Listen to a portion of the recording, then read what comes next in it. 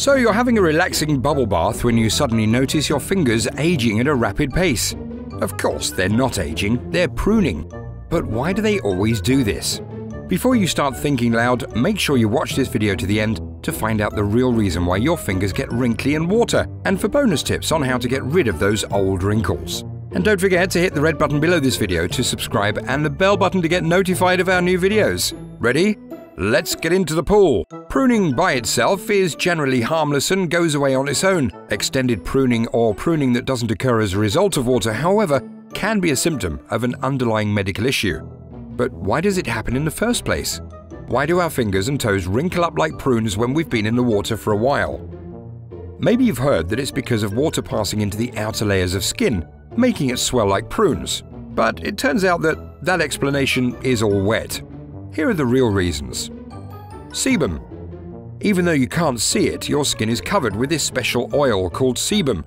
Sebum is found on the outermost layer of the skin. The sebum moistens or lubricates and protects your skin. It also makes your skin a bit waterproof.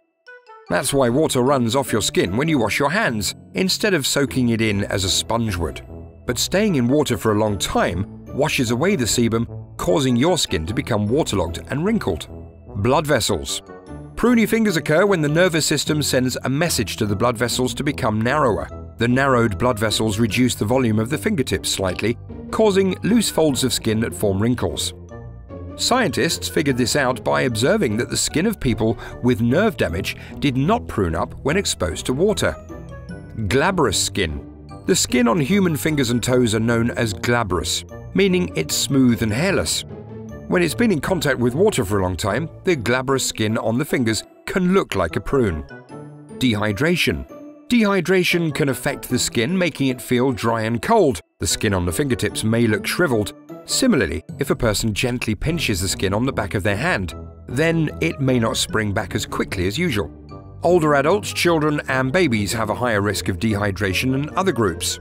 People may be at more risk of dehydration in hot weather, if they are unwell, or if they've been exercising. Other symptoms of dehydration include dry mouth and lips, headache, and not peeing as much as usual. Getting rid of wrinkling. So, you made it to the end of the video. Right, now here are some bonus tips for getting rid of wrinkling. So what should you do if this happens to you? Nothing. Wrinkling goes away quickly on its own, and you'll have more sebum on your skin in no time. However, if a person has pruny or wrinkly fingers without having been in water, but does not have any other noticeable symptoms, they may be mildly dehydrated. Anyone experiencing dehydration should drink more water. Eating foods with high liquid content can also help dehydration. Also, you may choose to wear rubber gloves to do the dishes, or avoid spending a long time immersed in warm water if you find pruny fingers bothersome. And that's it on the list. But just before we go, here's a quick recap. The skin on the fingers can become wrinkly or pruny when soaked in water. Wrinkling goes away quickly on its own, and you'll have more sebum on your skin in no time. If wrinkly fingers happen without being submerged in water, it could be a sign of a medical problem. Have you learned something new in this video? Give it a like, share and subscribe for more interesting videos from Brilliance. And if you want to take this further, here are some other interesting videos from Brilliance. Top 10 richest YouTubers, why some art is so expensive, and highest paid athletes from each sport. Finally, the 5 richest criminals of all time.